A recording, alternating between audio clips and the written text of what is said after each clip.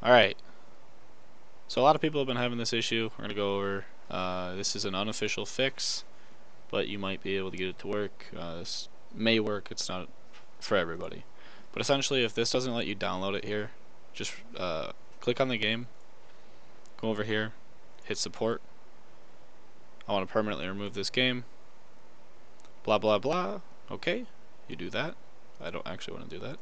Then you come back here, enter this, and start your claim process.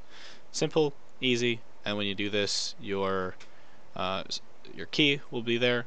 And if your email doesn't work, you just submit a support ticket. But to speed up the process, if you put your proof of purchase in that ticket, we can get it done in one step as opposed to us having to answer it and then wait for you to answer us back.